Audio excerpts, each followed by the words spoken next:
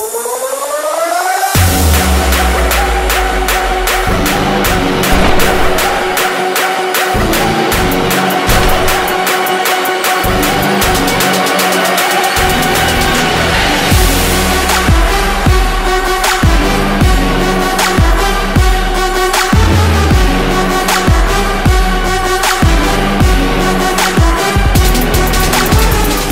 Fit Fam, it's Coach Rye from Functional Flex, Team FFLEX. I'm here in the office. Today I want to talk for a second about something that's really important for anybody that's trying to achieve any goals in life, okay? So you and your health and fitness goals, but you and every goal you have in life, this applies right here.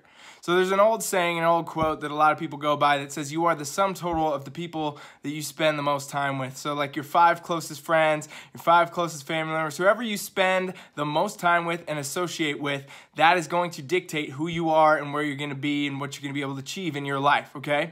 So for example, there's an analogy. It goes, I'm going to butcher it, but I'm going to give you my own version instead.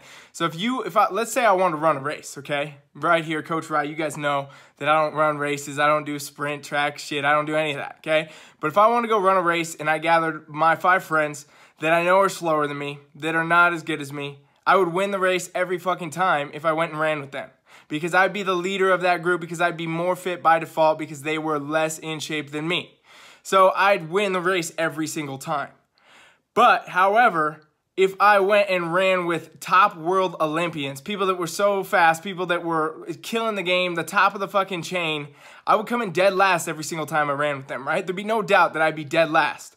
But overall, my time would be better. I'd be faster running with them, even though I'd be in last place, than I would running on my own with my friends in first place.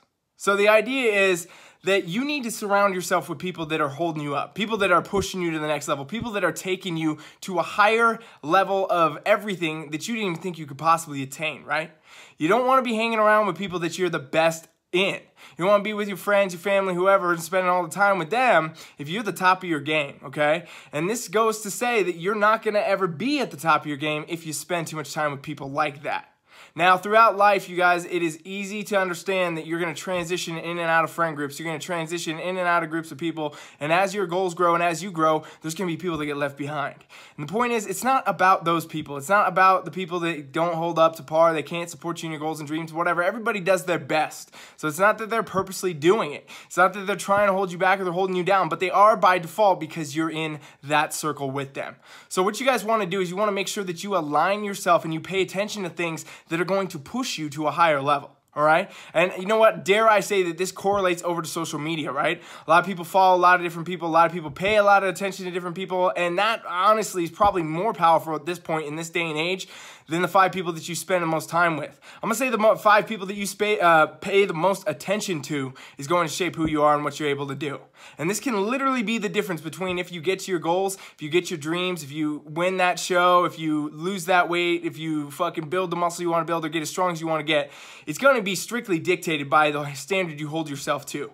So for me, you guys, I only want to surround myself with people that push me to a new higher standard. And I try to be the higher standard for the people that I coach, the people that I lead, and people that I know need that type of support to get to the next level. So what you guys need to do, if you're having a hard time in your life, you feel like you're held back, you feel like you're at a plateau, you feel like you don't know where you're at, you need to review the people that are around you and the things that you pay attention to. Go check out your 5 most recent texts that you have. See if those people are doing better than you. If they're not doing better than you, then you need to review that. Are they pushing you to a new level? If they're not, then you need to review that. Are you getting somewhere else because of these people? If they're not, then you need to review that. And the same goes for the people that you follow, the people that you pay attention to on Instagram and social media and whatever. Are they doing better than you? Are they pushing you to a new level? Are they making you work harder? Are they making you do more? Are they making you think that you've got a lot of work left to do? Or do you feel like when you look at these people, you're better than everybody? Because if you look at anybody and you think you're better than them, you need to level the fuck up. You need to go to a new level. You should be the person that is doing the least, that is as bad as they could possibly be in any room. You should not be the best person in any room you stand in if you want to actually be the fucking best. And that's the truth. So I advise you guys to, check this shit out, pay attention to it, review it, keep that in the back of your head.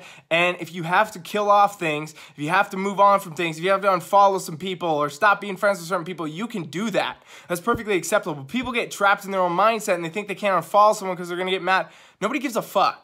Okay? You got to do what's best for you. You got to move forward in life, and you got to achieve your damn goals, because at the end of the line, you're only going to regret the fact that you didn't take the chances to get where you need to be.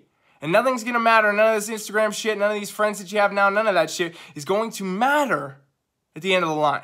What matters at the end of the line is if you stay true to you. And you only stay true to you and true to the world by doing the best and becoming the best version of yourself. So don't fuck around with this shit, you guys. Review this. Pay attention to this. This can literally be the difference of if you achieve every goal that you set forth or you don't at all. Coach Rye is out.